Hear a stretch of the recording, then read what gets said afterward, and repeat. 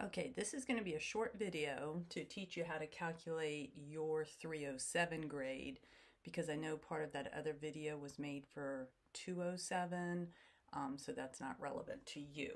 Now, I looked on our syllabus. It says that test 1 is 16%, test 2 and 3 are 22%, homeworks are 6%, the project is 12%, and the exam is 22%. Now, I use an Excel spreadsheet and I have it calculate my grade. So what I'm about to show you is exactly what I type in to my Excel spreadsheet. Of course, I copy and paste it down for all 20 of you, so I don't have to do each one by hand. But tiny backstory, I may have already mentioned it, but it bears repeating. This is the exact reason why I do not use the Canvas column to calculate your final class grade. Yes, part of it is that I'm lazy and I don't want to have to program Canvas properly because it's very confusing. But more importantly, students should always be able to check their professors to make sure that your professor has actually programmed Canvas correctly or whatever they're doing at home to make sure they're giving you the correct grade. I still, to this day, of course, have 2 grade changes on my Georgia Tech transcript because there was one semester that I had 2 professors make a mistake in calculating my grade. And since I knew how to calculate my grade, I was able to check, and then at the time, the internet really wasn't around, so I had to call them up, and it was a grade change, and those 2 grades are still on my transcript. Having 2 professors make a mistake in one semester is very unusual, but it happened. It was not me begging for my grades. They had made mistakes. And if Georgia Tech math professors can make mistakes, anyone can, right? Also, when my own daughter was going through the nursing program, before that, she had numerous friends who were trying to run the scenarios of, oh, I have to have a 3.0 to turn in my application. If I repeat forgive this class, what GPA do I need so I can turn it in? So we did some of that on that other video also. So this is all very real life stuff, and you as future teachers absolutely have to be very familiar with the weighted mean of how to calculate grades. So back to your grade. Test 1 is 16%. Test 2 and test 3 are 22%. Your homework, and you can always just average the homework if you want, 6% for your homework. This really does keep going. Let's see, 12% for the project and 22% for the exam. Maybe I can put an equals there. The 307 grade equals that formula, right? Now, comparing this, the format I used, to the format I would have used in the video you watched before this, when we were doing the boys and girls, I don't know if there were cell phones or how much savings they had or different things like that, I always had a numerator and a denominator, right? So you don't have to write this, but I just want to briefly talk about this. I seem to just have a numerator.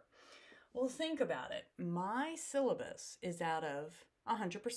You could view it as 100 points, right? So instead of saying test 1 is 16 points, test 2 is 22 points, etc., and then dividing by the total number of points, because that's really what I'm doing. 16 divided by 100, there's that 16%, that 0.16. But if it's messing with you that I don't have a fraction, I really do. I would have done it as points divided by 100 points. But the beauty is, and this is why I do it, my brain thinks out of the unit whole, out of 100%, so much easier than any other number. So I use what I call a percent syllabus. This is also confusing to some because once I teach this, and let's say you have a history class and it's a 600 point syllabus, right? You might say, well, how do I apply this to a points syllabus? It's the exact same process. Again, you don't have to draw when I'm writing in blue, but let's say you had a history class. And let's say test 1 was 150 points. You know, test 2 maybe was 140 points, etc. And let's say the whole thing was out of 600 points. Well, those would be your weights, right? But if points confuse my brain, it's just like an added step that is not intuitive to me. So like if you have this history class and it's out of a total of 600 points, but test 1 is 150, you could turn all of that into percent, right? Your test 1 is 25%, and then it could look just like what I'm teaching you up here. So you have two ways to deal with those syllabi that are out of points. You set it up like this, or you go ahead and just turn each individual entry into a percent, and then you can use what I'm teaching you for 307. All right. So most students, you know, as you go, you'll be putting in your numbers the week before the exam. All of this would be filled in, right? So your grade would equal some number plus 0.22 times the exam. And then students play the what if scenario. You know, if I'm making 80 on the exam, what do I get in the course? Or if I need a B in the course, what do I need to make on the exam? And that's a very common thing to do, and it's very easy. Other students on any given day would like to know, what do I currently have in your class? You know, maybe it's like March 1st or April 1st, and you want to know your current grade. So let's just run through a little example. Let's say on test 1 you made a 93. Let's say on test 2 you made an 85. Homework, you have an average of a 95 so far. Okay, and those are the only grades that you have. All right, let's use my formula. 0.16 times 93 plus 0.22 times 85 plus 0.06 times 95. Now here is where some students then freak out and they start to email me.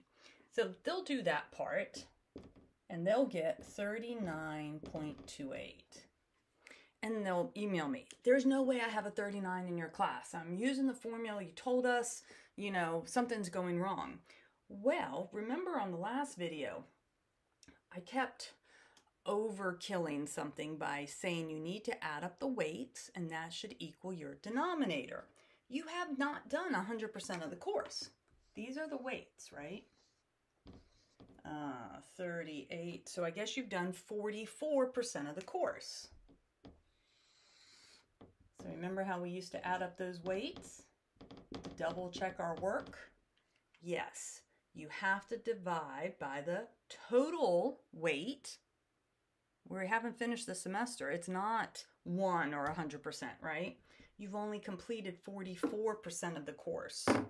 So divide by 0.44. And yeah, given those grades, having an 89.3 in the class seems to make reasonable sense, right?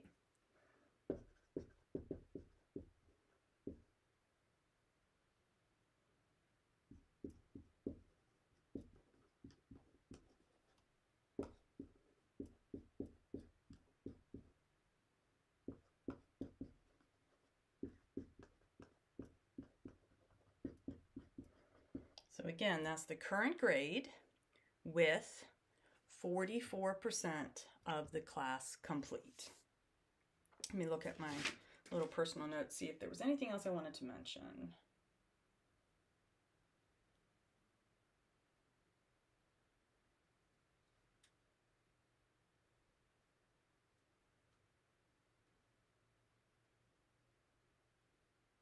No, that's it. So that's how you calculate your grade, and that's how you can figure out at any given day what is your current grade in my class. That is it. Goodbye.